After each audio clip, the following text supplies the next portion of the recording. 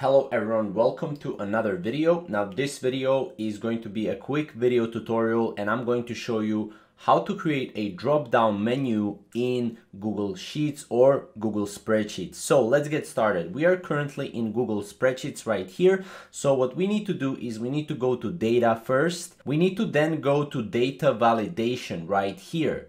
We can click on data validation. Once we are here, what we can do is we can pretty much click on list of items or text, right? So list of items is usually what I go for, and I would recommend you to go for with it as well. So we can go list of items. Now you can pretty much put items and separate items by a comma, right? So what we can say is list 1, then list 2, and then list 3, right?